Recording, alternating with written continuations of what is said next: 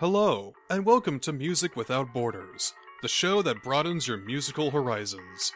I'm Scott Lassenbrook, and I'll be your host of Musical Emancipation.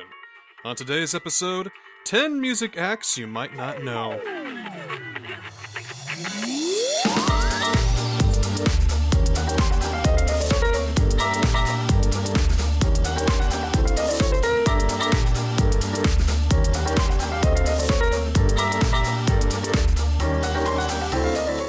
Music has the ability to captivate and motivate, to inspire and instigate, to unlock deep feelings within our hearts and souls, and enrich our spirits forevermore.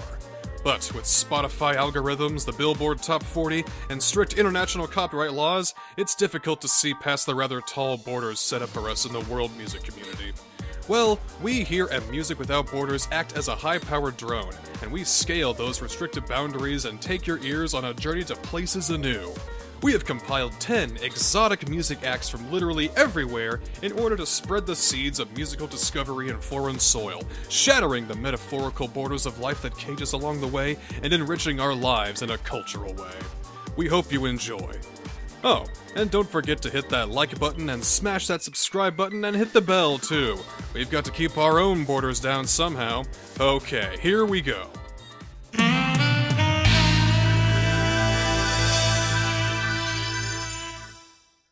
Our first stop in our magical tour of sound takes us to Japan, the land of the rising sun and home to its own rich and storied musical culture that's admired the world over. Though today's Japanese music is known mainly by its mainstream outputs, both domestically and internationally, especially thanks to idol culture. However, some real talented musicians and their unique stories are waiting to be discovered underneath the surface of mainstream popularity. Take our first act, for instance, Kyoura Natsumi. She used to do anime songs for popular shows like Spice and Wolf and Sergeant Frog, among others, and played bit parts in a couple of movies, while being an underwear model, who released an album when she was 19, became a DJ for a popular radio station that literally closed a month ago. It's so sad, I just found out about it just yesterday, and then teamed up with bassist Oki Reiji to form a jazzy pop rock group called the Tweedies.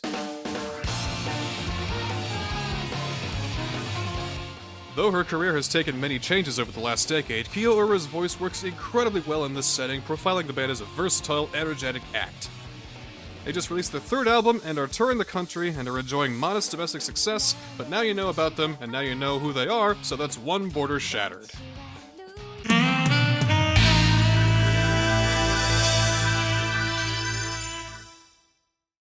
I'm a fan of gangsta rap, and I don't mean that yo yo yo what's up my dude, you got 5 on it, or whatever kind of meaning, but in that I truly admire and respect it as a genre.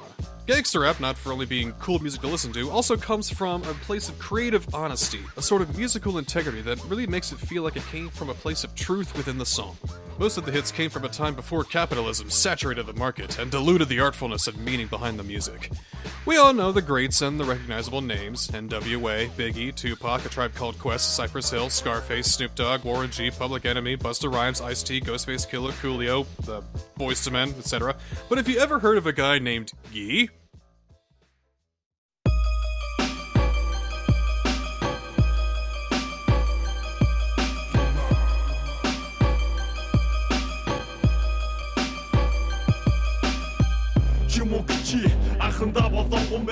G is a rapper from Ulaanbaatar, the capital of Mongolia, and he lived in the Gur district, one of the slums of the city.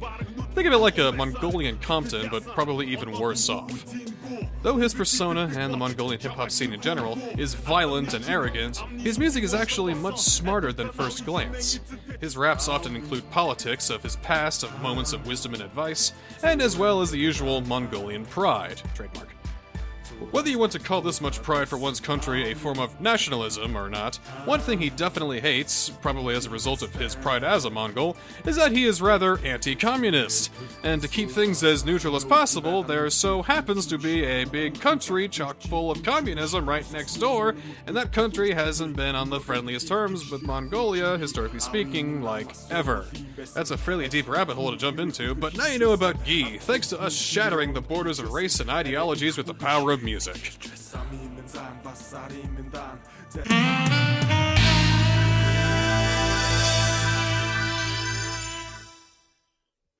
You know, I may be misleading some of you. I may be putting up borders of my own. So far, this list has shown off two incredibly talented musicians that make wonderful, pleasing music. I am not expecting you to think that in order to have music worthy of shattering borders, you must be a talented musician. No. In fact, you don't even need to be a musician to be a musician. You can just break the borders of talent and make music anyway. This is noisecore.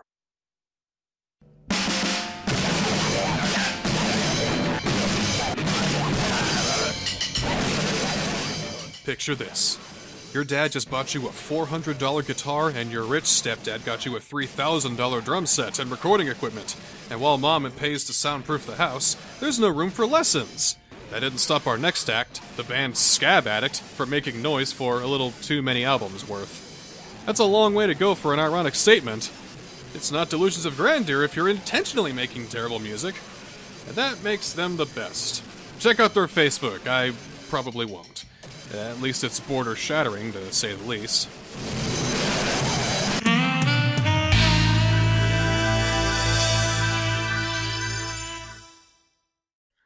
Our Earth is just one simple Earth.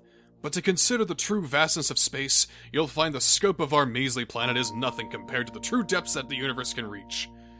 How much music are we really missing out on? Can we break the furthest of geographical borders?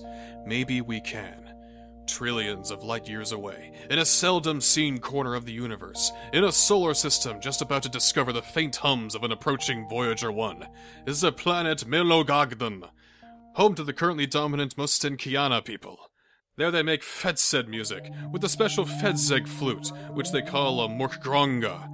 Gas then expels from tiny polyps in the throat within the Mustakianian performer, called a Krogagogrum, while the Morkkongra is used, and with special Krogagogrum training, the gas can be controlled and pitched, which allows dissonant harmonies to play in tandem with one another. Fedzeg music is Melogagden's #1 export, with their top hit being the newly released Grampan Horosig by Nickel de Minthororian. I hope our music doesn't confuse them. They must think our culture strange.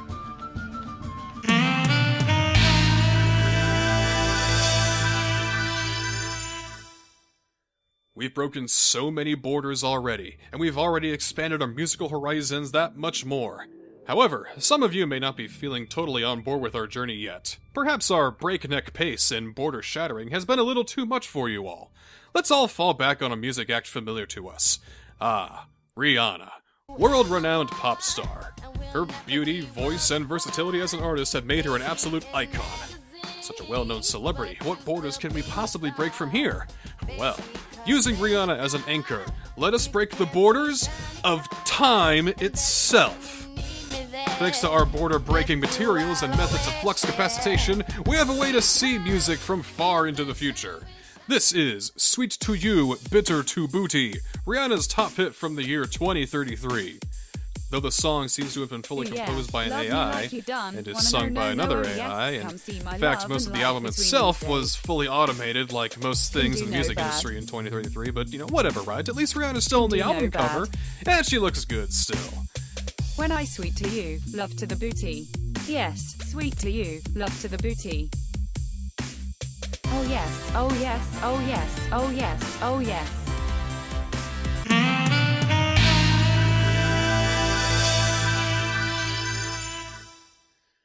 You know, it's not always geographical borders or the borders of space-time that divide our musical interest. It can also be music itself. This is John Cage's 4 minutes 33 seconds, a song which has no actual notes in... Huh? I already used this one last year? Oh, well, moving on. No need to smash the border of redundancy.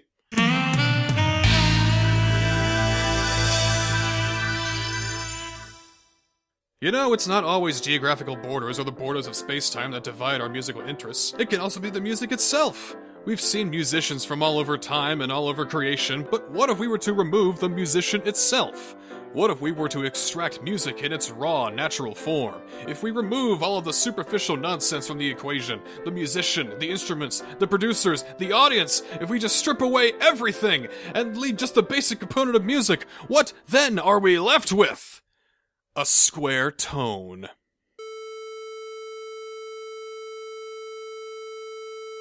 Genius. Infantile in its simplicity. unlimited in its potential in which to shape and mend. It is not yet music due to its monotonous pitch and sustained longevity, but to call it a tone suggests its musical inevitability. But to alter it or to shape it tarnishes its purity as a perfect square tone. To cut it off, give it shape, and to give it a name no longer makes it a square tone, but its own individual song, trapping it within the confines of another identity given by its human master. Ah, just listen. Here, it stays as an untapped square tone. Like a running faucet ready to fill the glass of a thirsty composer, its ample reservoir of music waiting to be harnessed. May its infinite possibility wash over you as we break through the border of melody.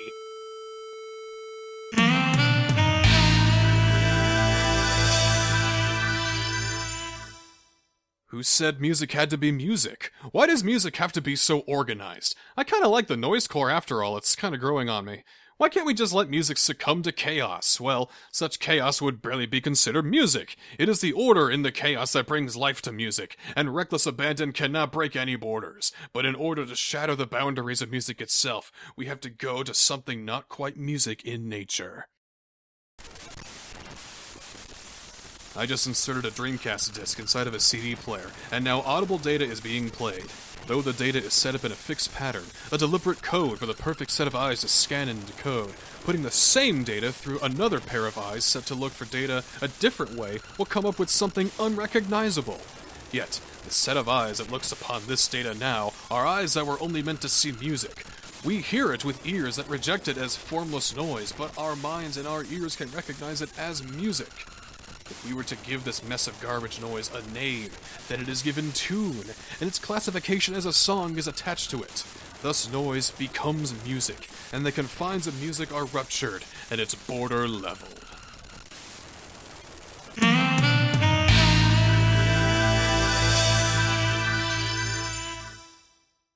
We've come this far. All of the borders have been shattered, but there's just one more left to cross. There's been one constant theme that connects all of these different types of music, something that links them all together. And I know the key. I know the way to shatter the realities of the universe. We need to break the border of audible sound. How can there be music if there is no sound to compress it, to make it heard? Our next act is...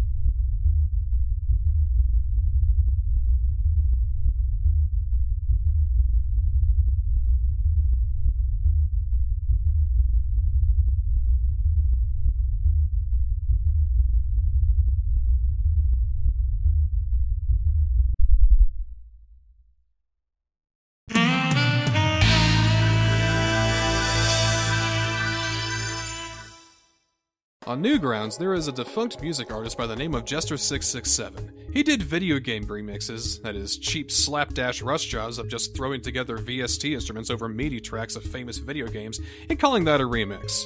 After not immediately being called out as a fraud and not being attacked by hackers, he continued this method. He covered many games and many genres, including a few original works, and enjoyed minuscule success making 70 songs over his career. He had worked mainly from 2006 to 2009 until he grew bored of the concept of cheap, fast remixes and went on to other life interests. Some say he still visits the old Newgrounds site for old time's sake, and wherever he is now, at least he's not crafting overly elaborate joke videos that take way more effort than needed and making Let's Play videos for the internet. April Fools!